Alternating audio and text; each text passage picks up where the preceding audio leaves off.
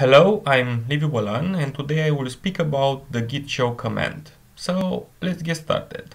First, let's understand what the git show command is. The git show command shows one or more objects, blobs, trees, tags, and commits.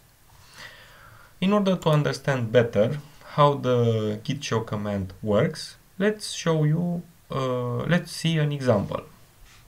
If I type git log, you will see that I'm having a list of commits on my current project.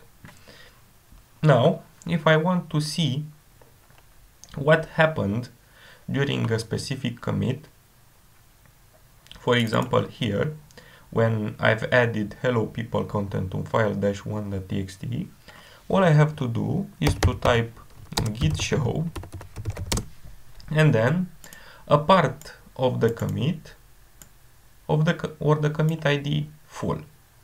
For example, if I copy this part of the commit and use git show, you'll see that on this commit I've added hello people string, which, as my commit message say, is what really happened. If you want to learn more about the git show command and see all the options that the git show command is providing you, you will have to type man git-show and hit enter. This will give you the manual page, and as you will see here, you have a ton of options that you can use. So this is how the git show command works.